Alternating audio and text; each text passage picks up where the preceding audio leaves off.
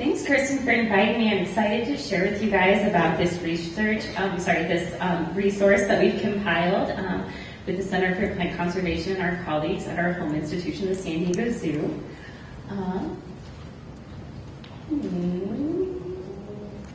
Did I press the middle button? Press the arrow.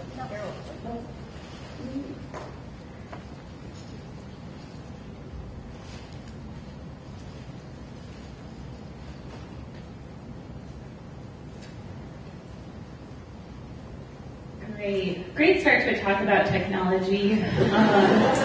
So I don't think I have to convince you all, but pollinators are very important to rare plant conservation, and this can happen very directly if a plant has specialized pollinators and loses its primary mode of reproduction, as the famous case of Brachyphaenia insignis in Hawaii has happened, where now that plant can only be propagated by hand pollination by humans after the loss of its native pollinator. And also the more indirect effect of community-wide pollinator loss on already dwindling plant populations. And so in order to make informed and strategic choices about plant conservation, we need to document these plant-pollinator relationships.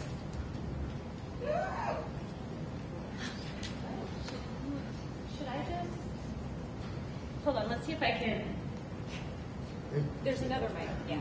Okay, we're being flexible. So there's already a lot of existing pollinator information, as you may know, and so this data has been collected from many different purposes. So there's the Interaction Web database, which compiles academic studies of all sorts of interactions, but many of these are plant-pollinator interactions. There's obviously natural history records, including the pollinator library of vouchered field specimens. The USGS has a big collection of this. And also, in order to build pollinator gardens for public outreach and conservation, planting guides have been compiled by groups like Pollinator Partnership. But many of these resources are obviously have very few rare plant observations because, as you may figure mathematically, most of the plant-pollinator interactions happen between common plants and pollinators. So what's still needed is a resource that focuses on endangered plants. So the Center for Plant Conservation got a grant from the National Fish and Wildlife Foundation to add pollinator information to our existing database of rare and endangered plant species called the CPC National Collection. And so the CPC National Collection is over 1,000 species that are held in conservation ex situ collections across our network of botanical institutions. And so the information on these profiles contains a lot of important botanical and also conservation research that's been done on these species over the years. So pollinator information would be find a natural home on this resource. And so how do we compile pollinator information about endangered species in the National Collection? So my colleague, Joe Davitt, who many of you may know from the seed bank at the San Diego Zoo, actually went down the list of National Collection species and was able to find 400 papers of primary literature about the pollinators of rare plants. But we felt that this wasn't quite comprehensive enough, so we expanded our literature out to the gray literature, including government reports, photos, blogs. We decided to be inclusive in this case because there's so little known about many of these species that we thought we would leave it to the user to decide what information they trust and what information is useful to them. And so in this process of cataloging gray literature, we've logged over 1,500 volunteer hours from the San Diego Zoo volunteer program, which is always an amazing resource for us. And so we still were missing some endangered plants, so we used some of these existing bulk databases to supplement species at the genus level so that at least one plant in the genus of every rare plant in the National Collection was represented. So in the end, our pollinator database includes both rare and endangered, or rare and common plants, but with a focus on rare plants. And so we compiled this database.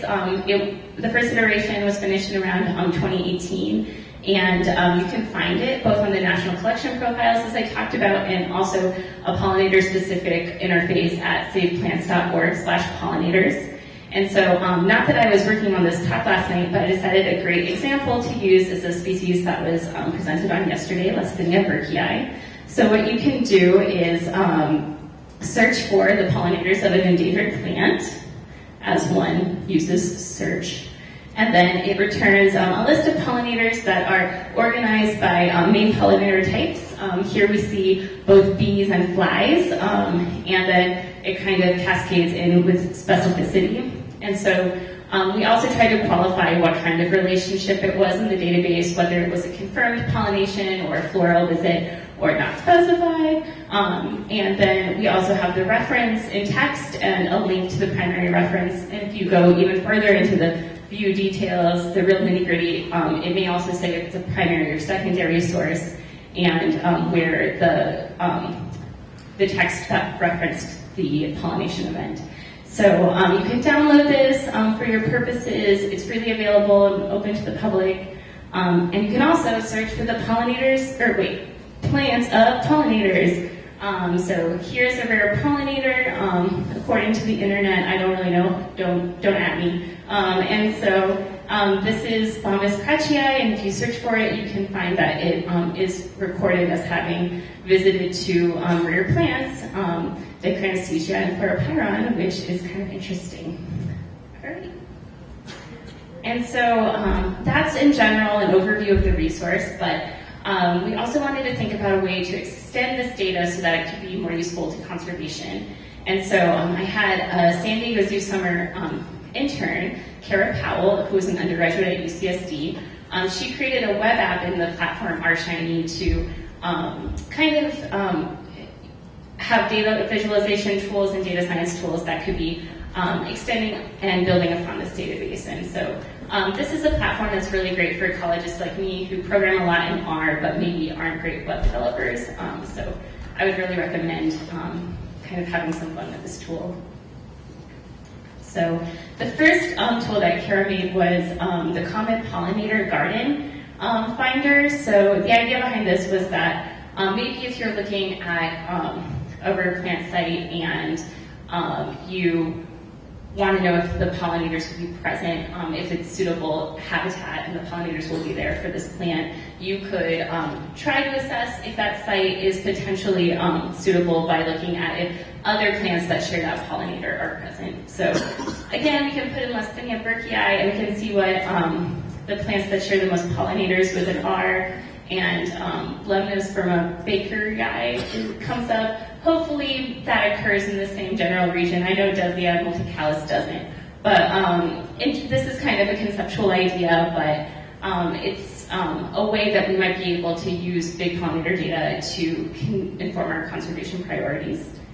And then she also made a really fun network visualization. Obviously, these aren't true pollinator networks, it's from the literature, but you can still see the guilds that are associated with the focal plant. Here it's a Bronia ammophila, and you can see it has 3 different kinds of main pollinator groups. The purple, I believe, are butterflies, the pink are moths, and the yellow are bees.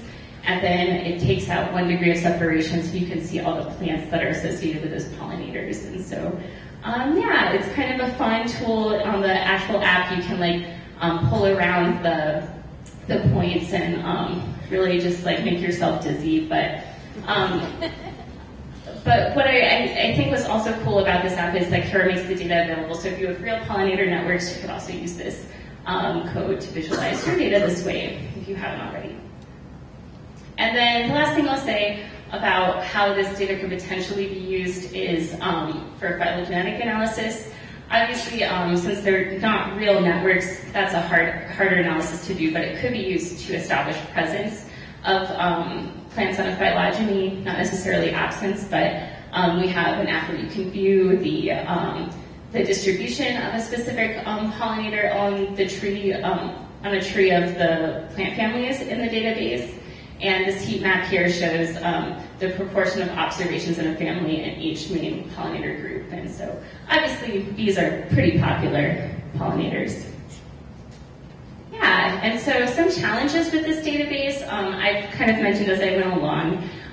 It's at the literature level, so it's not necessarily for network analysis, and also there's variable specificity within this database. We want it to be as inclusive as possible, so some data is just bees, some might be bumblebees, some might be Bombus pennsylvanicus. It just was very dependent on what was available, with the idea that more information is better than no information. And so, as I've had some time to think about this resource and get really intimate with the pollinator of bird plants literature, it became really apparent to me that there's a lot more work that could be done on aggregating existing information. I'm sure if I took all the rare plant pollinator information in this room and sucked it into the database, it would increase a lot. But I think also there's a great deal of just we don't know and nobody knows information about rare plant pollinators. So I'm going to use this as like a shameless plug of a second project I want to talk to you guys about, which is CPC Rare Plant Academy, which is a conservation training tool that CPC has an IMLS grant to build. And so this tool really builds upon the best practice guidelines that CPC has developed over the years. There's a print version that's available freely as a PDF online, and also it's available in HTML form on CPC, or Rare Plant Academy, academy.saveplants.org. This also has a forum, which you should pay special attention to this question and maybe answer it for me, because we're having a lot of problems growing at kind of Stygia or Cadiana. But the idea behind this is that professionals can learn from each other and share discourse about rare plant curation questions. But really what I want to talk to you guys about is the funding we have to produce educational videos. So right now, a lot of the videos on this platform are conference proceedings. I really wish that media would have thought to coordinate recording this conference because it has so much amazing conservation information, but we have several other, or maybe you guys are recording this, I don't know. Yeah, oh my gosh. I'm so sorry, I'm so dense and now I'm embarrassed. But what I really want you guys to do is think about produced videos. So we're making an increasing number of produced videos on the left, right? There's an animation that was made by our collaborators in Hawaii about how to do a plant reintroduction with volunteers, and on the left is Lisa Hill from the USDA National Laboratory for Genetic Resources Preservation, showing people how to dry down seeds using salt solution. So it's a broad variety of topics, but all related to plant conservation methods. And so if you guys want to be internet famous, we're funding $1,000 for a 250-word storyboard with the components that could be edited together to make a video, which could be still images or videos, preferably with some humans talking. And we can provide the editing, voiceover, and storyboard consultation if you guys need. And priority topics that fit within the best practices guidelines could be definitely some related to pollinators. A great one would be how to determine how if a site has pollinators necessary for reintroduction, or any plant conservation topic that you get asked all the time that you just want to send people over to and be done with. So, yeah. Let me know if you have any questions, and contact me if you have any inquiries about pollinator data that I should upload or videos you want to produce.